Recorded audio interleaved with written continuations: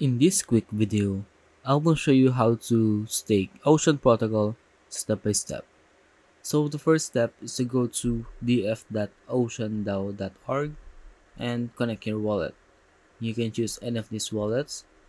So for example, we're going to choose MetaMask and make sure that you are using Ethereum network. And then click get the ocean here, and then you can type the amount of ocean you want to lock and you will get a V ocean. And also you can choose here your lock end date. So if you want a 1 week, you will have a lock multiplier of 0.85%. If you want 1 month, you will have a lock multiplier of 2.29%. So as the lock end date increases, the lock multiplier also increases. And then once you have choose your lock end date and you have typed the amount of ocean you want to lock, click here and click approve ocean.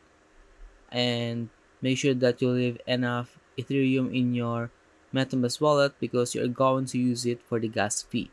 And once you have locked your ocean, you will receive the V ocean and you will see it here on the left side. You will see your balance, your allocation power, and your lock ocean.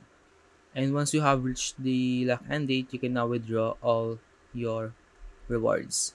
And if you have any questions about how to stake Ocean Protocol, leave a comment below.